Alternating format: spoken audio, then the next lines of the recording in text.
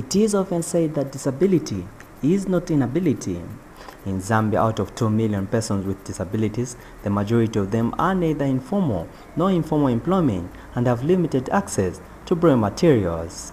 In order to help visually impaired persons in Zambia, the Zambia Information and Communication Technology Authority ZICTA, an ICT regulatory body responsible for regulating the ICT sector in Zambia, has donated a braille printer to Zambia Library Culture and Skills Center in Lusaka's Chilenje area. The authority is confident that the donation of the 650 SW braille printer worth 2 million kwacha to the library will help the visually impaired persons to have access to braille materials. In a speech read on his behalf by the Director of Human Resource and Administration, like Mekelabai, Minister of Community Development and Social Welfare Permanent Secretary Dr. David Kamata says government is keen on improving the lives of all citizens, including persons with disabilities. Of 2012 on access to information to persons with visual impairment. I therefore urge other stakeholders to emulate this great gesture by ZICTA in order to contribute to the well-being of persons with disabilities. You all may be aware that this government, under the leadership of His Excellency Mr. Edgar Chagwalungu, is keen on improving the lives and services to all citizens, including persons with disabilities. And when handing over the printer to the library, ZICTA Board Chairman Emmanuel Msonda, in a speech read on his behalf by Board member Vestas Chungu, says ZICTA remains committed to enhancing inclusiveness of ICTs for persons with disabilities. Information and communications technologies can provide opportunities and benefits to people with disabilities to overcome exclusion on the basis of visual impairment. Around the world, the momentum is building for initiatives that allow persons with disabilities to take their right place in society, and Zambia cannot afford to lag behind.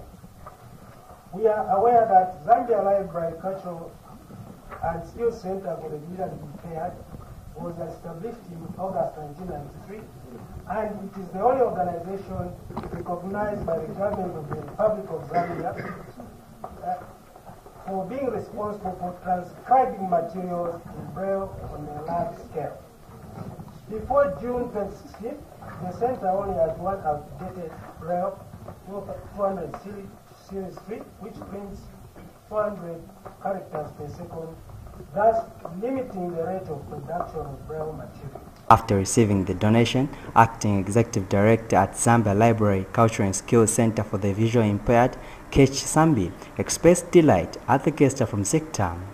What a coincidence.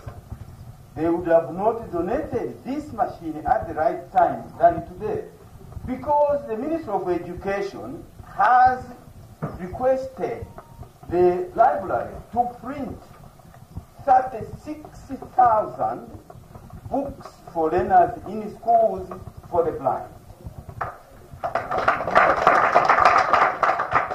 They have also said that the library should print 4,000 teachers' guide books in schools for the blind.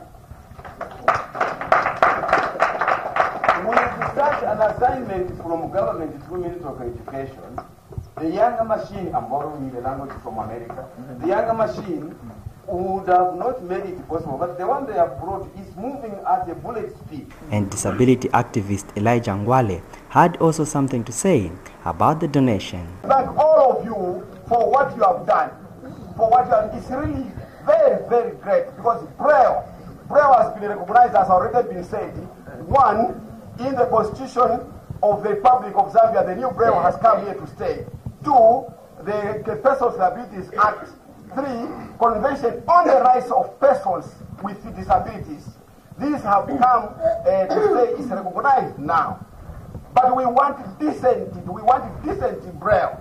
And you, the Zambia National Library, must make sure that by next year, please send about 3-4 blind persons, I'm using the term blind, to train in the library work.